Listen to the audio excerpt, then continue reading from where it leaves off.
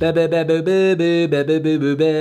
everyone, Calthany named Tano here, the internet's busiest music nerd, and it's time for a review of this new Iglooghost album, Lei Line Eon. This is the new long-awaited sophomore album from UK electronic music producer Iglooghost, finally following up 2017's maximal and overwhelming neo-wax bloom. A splash of a debut, which was not only the next step past the trademark wonky stylings of Brainfeeder Records, but also like discovering a new musical dimension entirely. All the imaginative lore behind Igloo's music at the time certainly helped too. Now, I remember Igloo had some quality sister EPs that dropped in 2018, but I actually didn't realize just how low-key he's been playing it over the past few years. Now returning with his second commercial release here after a few teasers, this time he's putting it out through his GLOO record label, and he seems to be taking a radically different approach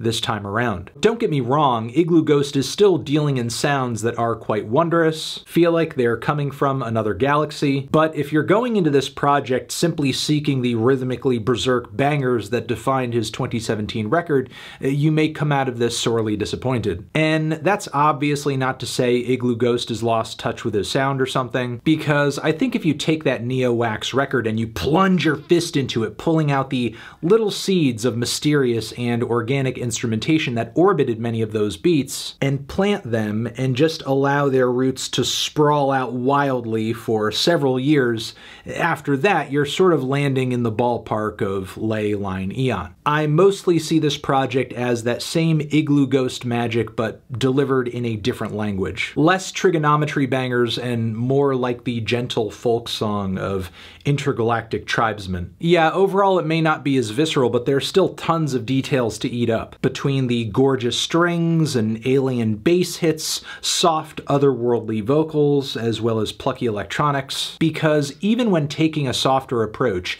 Iglooghost's sound play and sound craft is unparalleled. Maybe the closest point of comparison I can make to this record is Bjork's Vespertine, but you would never mistake one for the other. There are a few Orange Milk Records releases that come to mind as well. To get into the track list here, the first song serves as a really great introduction to the record's general instrumental palette. It also sounds like a combination between a futuristic computer booting up and a curious classical piece that's building up anticipation for a lively second movement. Pure Gray Circle extends a lot of these same mystical vibes, but enhances them with bigger bass hits and passages of percussion, strange string leads, and glitchy whispered spoken word. It's a banger, but a beautifully perplexing one, and maybe more appealing to people who might have thought that neo-wax was rhythmically a little too much. SYLPH takes things in an even glitchier and darker direction. I love the way the first three songs thus far have seamlessly progressed to this point. It makes the entire record feel just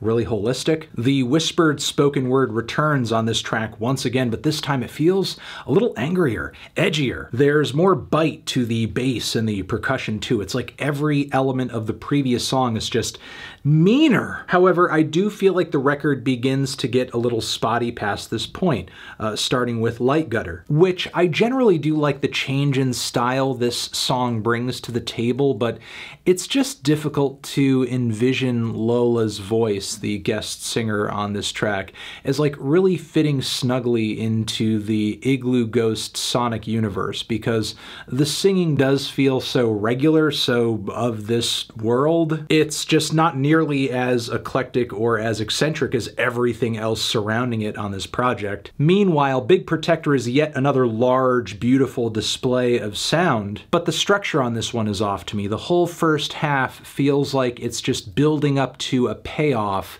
that never really happens. And this track is packed with so many incredible sounds, and yet there's so little in terms of like momentum or progression to any of it, and yet also it's just too busy and active to qualify as an ambient piece. Vocally, Baby on the track UI Birth does seem like a much more sensible fit aesthetically. Her gentle and breathy croons just feel like they were born out of Iglooghost's universe. The songwriting and structure here on this track don't seem to be as strong or as direct as they were on the first several songs here though, as Igloo will seemingly present a musical idea only to in a few moments just crush it with a detour into some harsh electronics and then just trail off into something else. Ultimately, the track to me reads like a very average and low-key Iglooghost song, but with a lot of sonic distractions orbiting it. The following zones you can't see, in my opinion, hits, but I'm actually way more perplexed by Amu Disc Mod. The mix on this one, in my opinion, is just not really up to Igloo's stellar standards thus far in his discography. The children's choir that he has going throughout the track, it's just not recorded very well, so